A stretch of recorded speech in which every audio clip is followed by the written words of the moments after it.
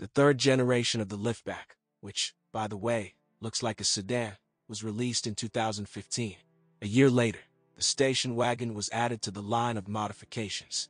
In our market, the car was sold only with petrol four-cylinder engines of 1.4 liters, 125 and 150 horses, 1.8 liters, 180 horsepower, and 2.0 liters, 220 and 280 horses. The 1.4-liter engines relied on a 6-speed mechanics, and the 150 horsepower was also equipped with a 7-band dual-clutch robot. The same boxes were combined with a 1.8-liter 4, and for engines with a volume of 2.0 liters, only a 6-speed robot with 2 wick clutches was offered. Whatever version and engine you choose for a used Superb, its body will certainly be in perfect condition. Firstly, it is very reliably protected from corrosion, and secondly, the car is still quite young to acquire body sores. If you see traces of rust on the body, turn around and leave. The car must have been in an accident and was poorly restored. But if the windshield is wiped on the copy you like, do not rush to make hasty conclusions. The fact is that it is rather weak on the Superb, especially with heating, and already after 10,000 kilometers of run, chips and scratches are noticeable on it, as well as scuffs from the brushes. It makes no sense to buy an original part, which is very expensive. There are many high-quality and affordable, non-original ones on the market. After 3 to 4 years of intensive use, the caps of the front optics are overwritten. However, usually polishing them is enough to restore the transparency of block headlights. As for the engines, the Superb for the Russian market uses only petrol 4s with turbocharging, direct fuel injection and other technical delicacies.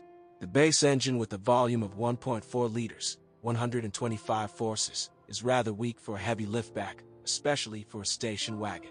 Therefore, it is combined exclusively with a manual 6-speed gearbox. This unit of the CZCA series has replaced the 122 horsepower predecessor and has already managed to recover from childhood illnesses. True, he still has a turbocharger and a fuel pump at risk, and he is extremely picky about the quality of fuel and engine oil. Its 150 horsepower counterpart of the CZDA series is more common and also reliable, and it is also seen in the consumption of engine oil for waste. But what's interesting is that some owners complain about its increased oil appetite, while others claim that from replacement to replacement, according to the regulations of 15,000 kilometers, the level of liquid lubricant remains at its original level. Here, as luck would have it, the Germans claim that consumption up to 150 to 200 grams per 1,000 kilometers is an acceptable norm. By the way, at the dawn of its youth, this motor also did not shine with reliability. Rings and pistons were changed under warranty, and the program of the engine control unit was repeatedly reflashed. But on the third generation Superb, the 1.4-liter 4 has already got rid of birth defects. Perhaps, just like the 1.8-liter unit of the CJSA series, which has been in service with the Volkswagen concern for almost a quarter of a century. To date, this is perhaps the most reliable 4 turbocharged among Volkswagen engines. There are practically no complaints about it, except for the high requirements regarding the fuel and oil used. The most powerful 2-liter units of the CHHB and CJXA series in the range were also damp at first. But a series of upgrades of control electronics today made it possible to achieve a quite decent level of reliability. However, if problems arise, then after 120 to 150,000 kilometers.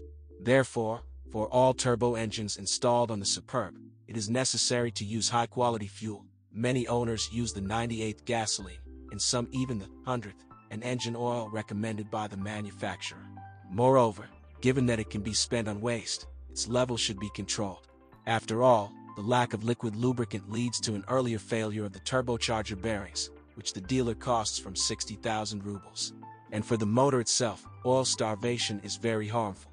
At risk for all turbocharged engines are spark plugs and ignition coils, oxygen and mass airflow sensors, a throttle assembly, an EGR valve and a water pump that can withstand no more than 100,000 kilometers.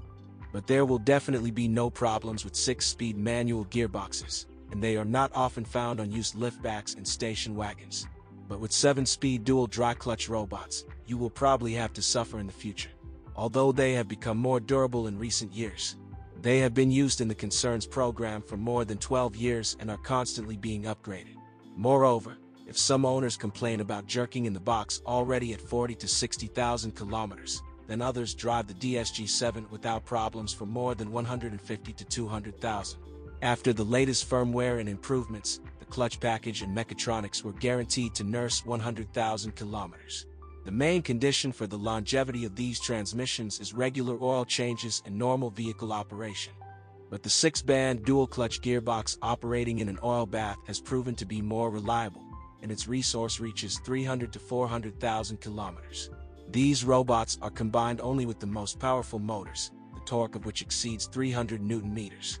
In general, when buying a used Superb with such a transmission, do not regret 300 to 500 rubles for diagnostics. At the same time, we also recommend checking the all-wheel drive transmission, which is installed on the top version of the car. There is nothing to break in the independent suspension yet.